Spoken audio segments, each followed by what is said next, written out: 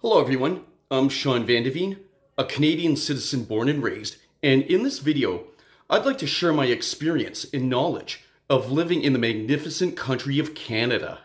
I consider myself lucky to live in such a prosperous, diverse, multicultural, and wealthy nation that is consistently ranked year after year among the best in the world to live in. A little about me. I was born in Halifax, Nova Scotia, but have lived in Ontario for most of my life. I've also spent several years living in Alberta, particularly in Spruce Grove, just west of Edmonton.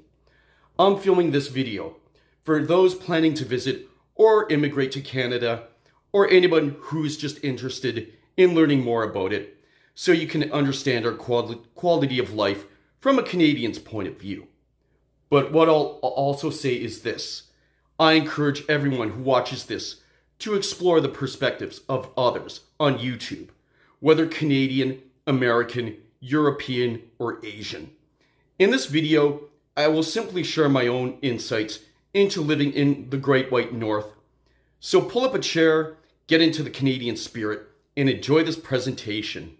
In Canada, we enjoy government-subsidized healthcare originating from a politician from Saskatchewan by the name of Tommy Douglas. He proposed free healthcare for all while Premier of Saskatchewan in the 1960s. And it wasn't long before then Prime Minister Pierre Elliott Trudeau applied the concept federally. We have world-class universities such as the University of Toronto, McGill, McMaster, and Western. Every year, hundreds of thousands of immigrants from all over the world choose Canada as their new home, and for excellent reason. This is one of the most stable countries in the world.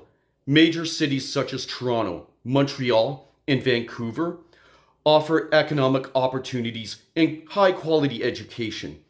And compared to most other countries, Canada is safe in terms of crime. As a kid growing up in Spruce Grove, Alberta, every time I went to West Edmonton Mall, it filled me with excitement. Did you know that West Edmonton Mall used to be the largest mall in the world? It held that position for many years, until competition from overseas overtook it. I recall riding on the fast rides of Fantasyland, swimming in the large indoor water park, and riding in the indoor submarines. That part of Alberta is always very cold during the wintertime. West Edmonton Mall was built as a means of escape for the city's residents. In 1987, I moved to Ontario, which is where I lived ever since. I've now seen most communities in the southwestern part, and I've made my own videos featuring them. I encourage you to check those out by clicking on my playlist. Some of my favorite areas for regular visits are Niagara Falls and Toronto. The CN Tower offers a panoramic view of downtown Toronto and Lake Ontario, and one can even see into New York State on a clear day.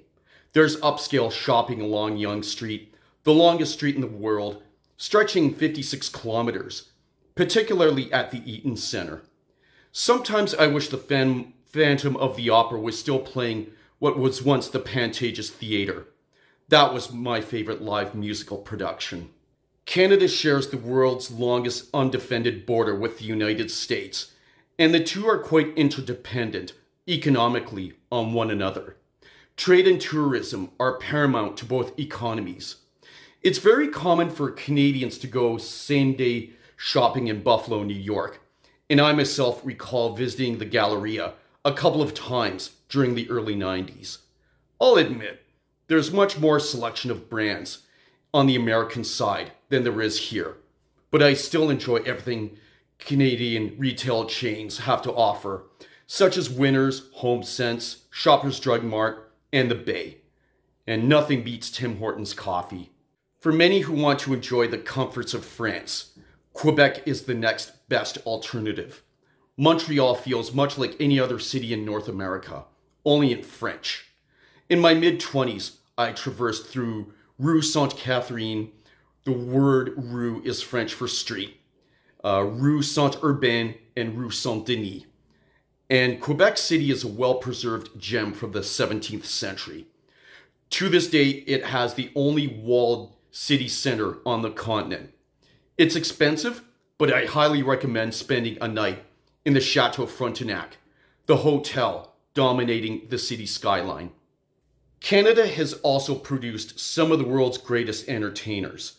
The rock group The Tragically Hip has left an unforgettable mark upon the music scene, with hits such as Blow It High Dough, At the 100th Meridian, and 50 Mission Cap.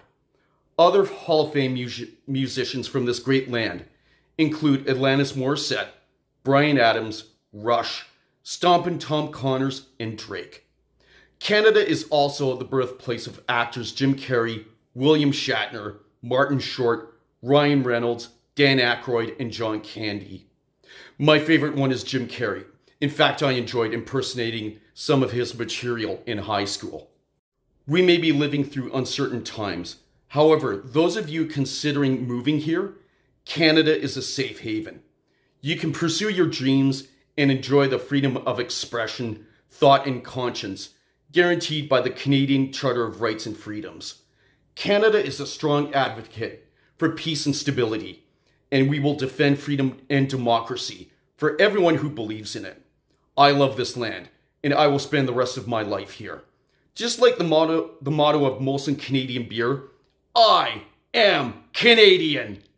So, this has been my brief personal story of living in Canada. Be sure to check out more of my content, particularly my travel videos, if you want to discover more of this country. And if you enjoyed this video, please give it a like, comment, and click on that subscribe button. I appreciate all the love and support from you viewers. So, I'll just close by saying peace, much love, and namaste. Thank you for watching. Be safe and kind to one another, and oh Canada!